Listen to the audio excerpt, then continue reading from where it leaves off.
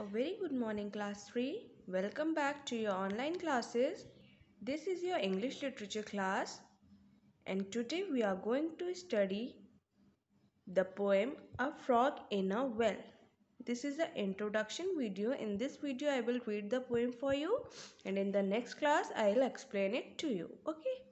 So, what is the title of poem? A Frog in a Well, and it is written by Alice Shettle. Okay? Who is the poet? Alice Shettle. And the poem's name is A Frog in a Well. So let's read it.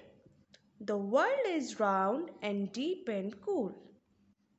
The bottom of the world's a pool, with just enough room for a frog alone.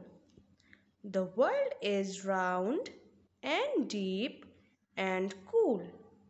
The bottom of the world's a pool, with just enough room for a frog alone.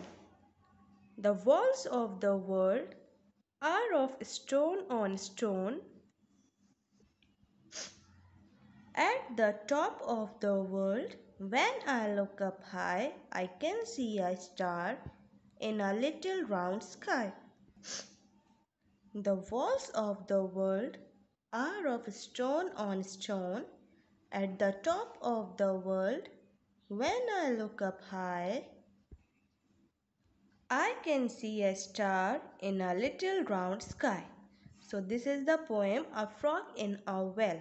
You all have to read this poem at home. Okay? So this is all for today class. Thank you.